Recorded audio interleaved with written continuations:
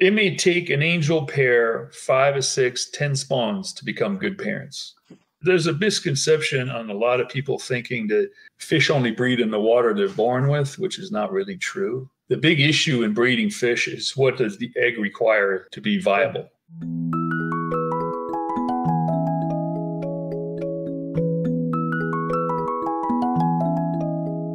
Well, we're talking with Andres Ryan, who's the owner of BioAquatiX, one of the best selected breeders in the country. Well, I don't know about that. Come on. No, let's not get modern. In my hatchery doing my own thing.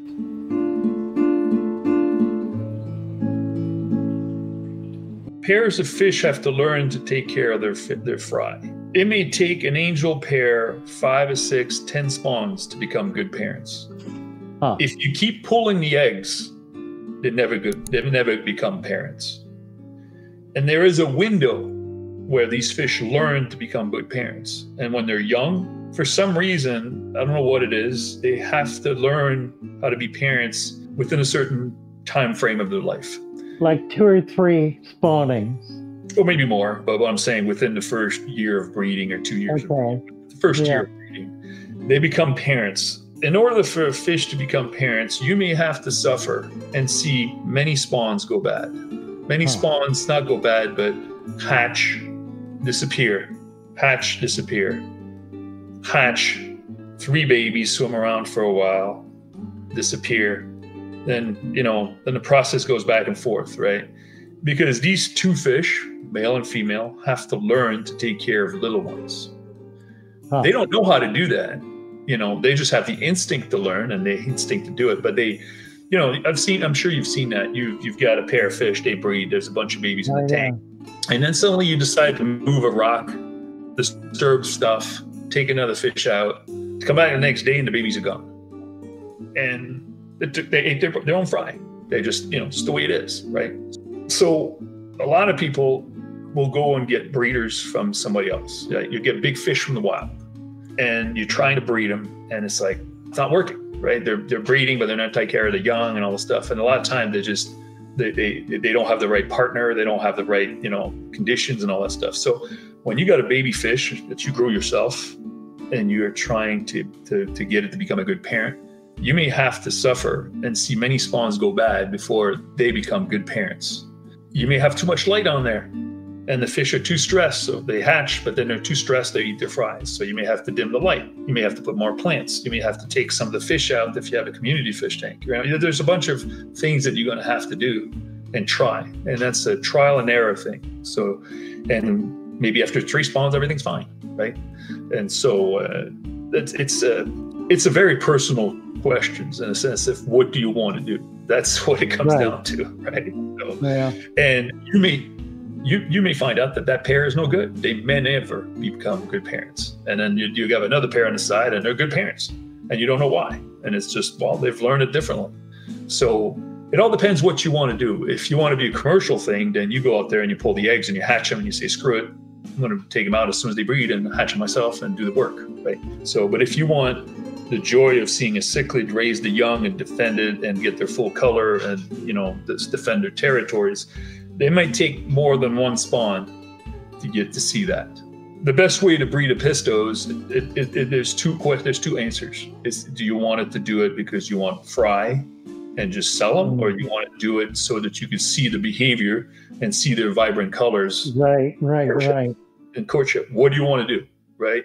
So if you want to do courtship, you may have to figure out a way for them to become good parents and raise their own fry.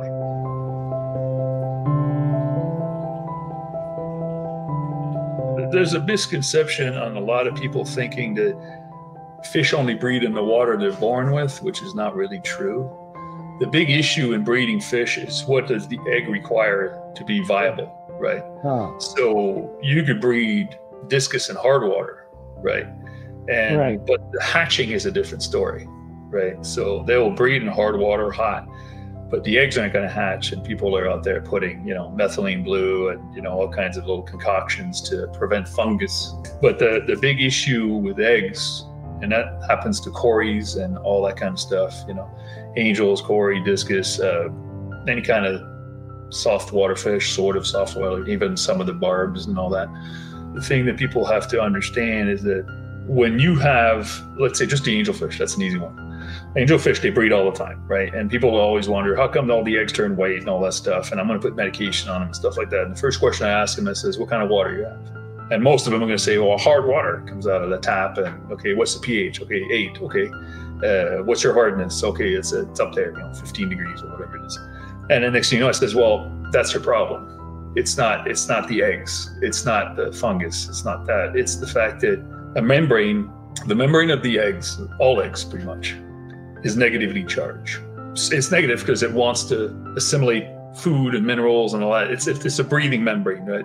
There's an exchange between the two. It's not just a seal, like a you know, and it's an open membrane, so elements go back and forth. But in order for it to be active, it needs to be negative, so element go towards it, right? So it could be minerals, it could be oxygen, it could be whatever. So what happened is that if you have hard water, and these fish are bred, like they live in soft water, then there's no calcium in that water. There's other things, but there's no calcium, there's no magnesium. So the first thing that happens is the eggs get clogged. So the calciums just start binding to the membrane. That's what makes it turn white. That's what makes it go hazy. And basically the egg is still alive, but it dies because basically you just sealed it and it's over, right? The embryo is not going to make it without oxygen or, you know, whatever else it needs. So the thing to do is to soften the water, right? So, but you cannot soften it in the middle of the process. So let's say your angelfish just laid the eggs, and you say, well, I'm just going to wait till tomorrow. Well, that's too late. So it's mostly like they lay the eggs, you pull the eggs out, and then you put them in soft water, and then you're okay. But if you wait a couple hours, that's pretty much over. Some of them are going to hatch, but the majority are probably not going to hatch because the calcium's already binded, right?